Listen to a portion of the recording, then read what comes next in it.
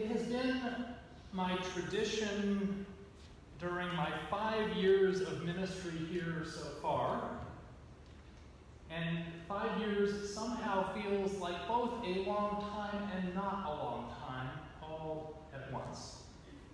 It's been my tradition to make the service on graduation weekend, on Mother's Day weekend, a poetry service. To shape a service around either a particular poet or a variety of poems that share a common theme.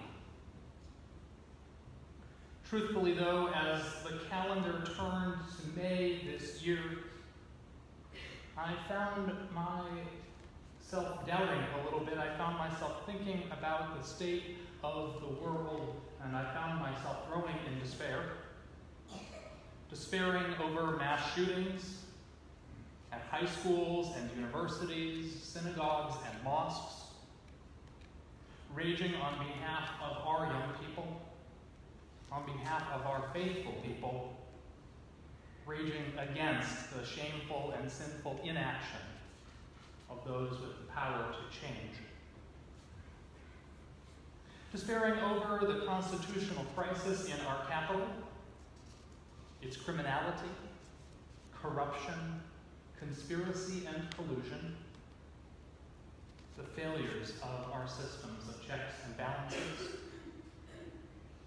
and despairing anew over each new horrifying and terrifying attack on women's reproductive health, each new report of environmental devastation due to our addiction to fossil fuel. I trust you know what I'm talking about, and I trust that I am not alone in feeling these things these days. And then, as if by some divine intervention, I received a different kind of input. A brand new book crossed my path. New book by Adrienne Marie Brown. Adrienne Marie Brown is an activist, an educator, and she is at the forefront of some of the most important social movements of our time. Let me put it to you this way. If we could elect a ruler of the world and allow them to make all the rules, and that ruler of the world was Adrienne Marie Brown, I'd be pretty okay with that. Her new book took me a little aback because it is entitled Pleasure Activism, the Politics of Feeling Good. I wasn't quite sure how to feel about that, but here's what she does in the book. Coming from a perspective of social justice activism and social change, she makes the case that pleasure is a measure of freedom. She urges her readers to decrease any internal or projected shame or scarcity thinking around the pursuit of pleasure and to create more room for joy, wholeness, and aliveness. And in doing so, less room for oppression, repression, and unnecessary suffering. Adrienne Marie Brown's writing invites the reader to begin to understand the liberation possible were we to collectively orient around pleasure and longing. I read it and I struggled with it, and then I read it and it began to sink in. Hear her words. Pleasure is a feeling of happy satisfaction and enjoyment. Activism consists of efforts to promote, impede, or direct social, political, economic, or environmental reform or stasis with the desire to make improvements to society. Pleasure activism is the work we do to reclaim our whole, happy, and satisfiable selves from the impacts, delusions, and limitations of oppression or supremacy. Pleasure activism, she continues, asserts that we all need and deserve pleasure and that our social structures must reflect this. In this moment, she says, we must prioritize the pleasure of those most impacted by oppression. Pleasure activism, she writes, includes work and life lived in the realms of satisfaction, joy, and erotic aliveness that bring about social and political change. Ultimately, she concludes, pleasure activism is us learning to make justice and liberation the most pleasurable experiences we can have on this planet. What do y'all think about that? I said, wow. Or as Adrienne Marie Brown says, wowzer pants. Because she's got some humor too. It's important to note that as Adrienne Marie Brown writes about pleasure, she is not advocating escapism, nor is she advocating some kind of greedy excess. She writes, a central aspect of pleasure activism is tapping into the natural abundance that exists within and between us and between our species and this planet. It is what our bodies, our human systems are structured for. It is the aliveness and awakening, the gratitude and humility, the joy and celebration of being miraculous. And so it was inspired by this book by Adrienne Marie Brown that I chose the subject of poetry of ecstasy, seeing where it went. I took her theory as the guide, and this was the result.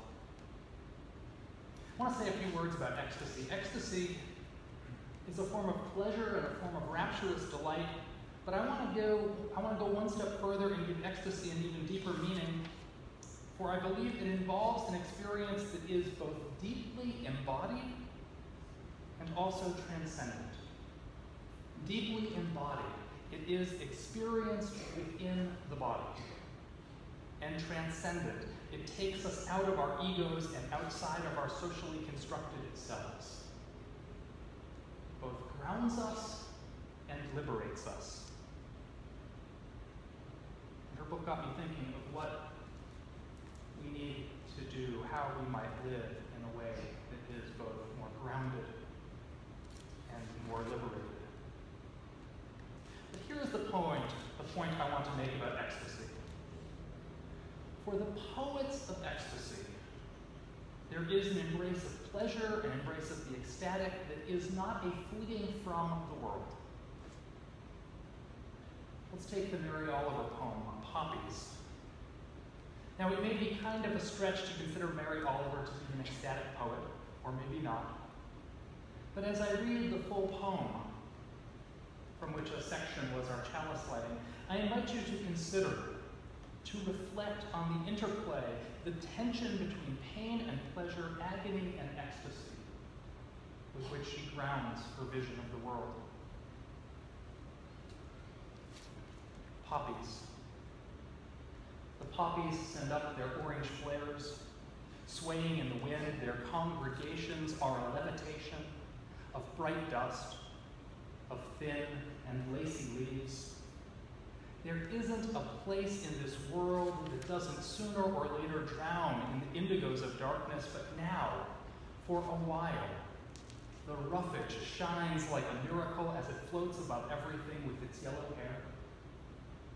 Of course, nothing stops the cold, black, curved blade from hooking forward. Of course, loss is the great lesson. But I also say this, that light is an invitation to happiness, and that happiness, when it's done right, is a kind of holiness, palpable and redemptive.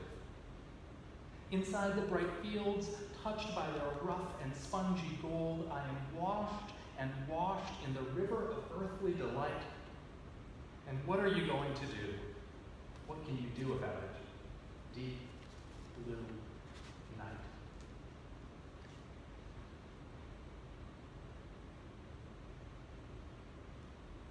I'm struck by the image of Walt Whitman, who first published Leaves of Grass in 1855 and then went to work for several years as a nurse during the Civil War, tending to broken bodies and broken souls. And then afterwards, for the rest of his life, for 30 years after the end of the Civil War, he continued to republish and revise and republish and revise and expand upon, his leaves of grass continue to sing the body electric.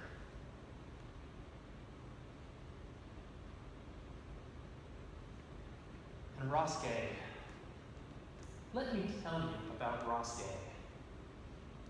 I could choose so many of his poems, dripping as they are deep with pleasure.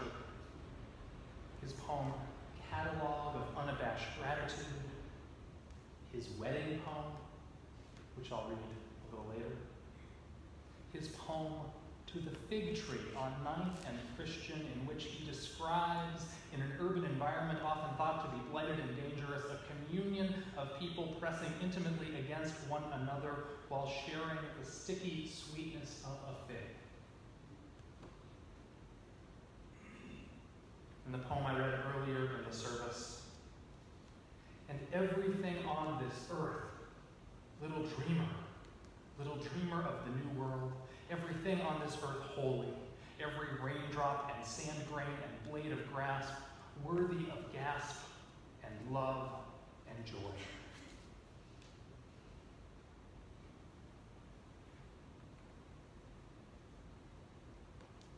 I will let you know that I could have just as easily chosen other poems by Ross Gay. The poem he wrote as tribute to Eric Garner after Eric Garner was choked to death by police officers on Staten Island. The poem he wrote entitled Pulled Over in Short Hills, New Jersey, 8 a.m.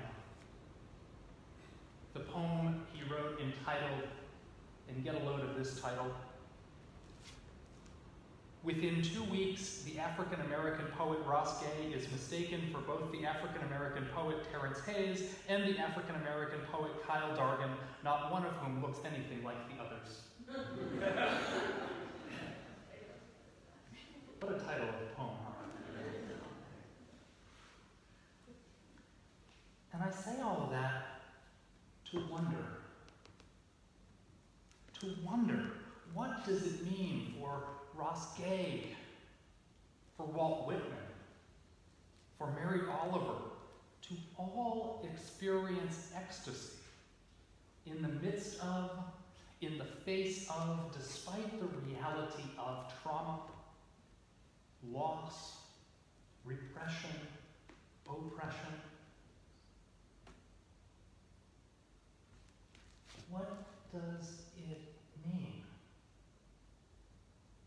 for Mary Oliver to sing the praises of the poppies while the cold, dark blade blooms? What does it mean for Walt Whitman to sing the body electric amidst bodies deeply injured? What does it mean for Ross Gay to write a poem about a wedding when he faces struggles? And might we consider their ecstatic poetry a kind of pleasure activism?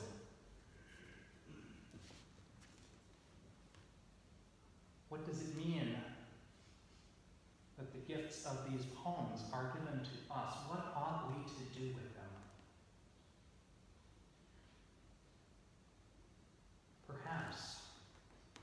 Perhaps it is when we are in touch with that ecstasy, in touch with that embodied transcendence, in touch with that feeling of awe and wonder and pleasure and liberation. Perhaps it is then that we are most invited, most instructed, most inspired to live justice, transformation, and change. Those are the thoughts I leave you with today. But before I leave you with one closing poem, since it is Poetry Sunday. This is a poem by Ross Gay entitled Wedding Poem for Keith and Jen. And I want to, before I begin, I want to just invite you to imagine that you are at a wedding for two people you love. And I want you to imagine a community gathered around, sending all of their best and hopeful thoughts, loving feelings. And I want you to imagine these words read as a gift, not only as a gift to the couple, but a gift to us all. Are you imagining? So I give you Ross Gay's Wedding Home for Keith and Jen. Friends, I am here to modestly report seeing in an orchard in my town a goldfinch kissing a sunflower again and again, dangling upside down by its tiny claws, steadying itself by snapping open like an old-timey fan its wings again and again, until, swooning, it tumbled off and swooped back to the very same perch, where the sunflower curled its giant swirling of seeds around the bird and leaned back to admire the soft wind nudging the bird's plumage.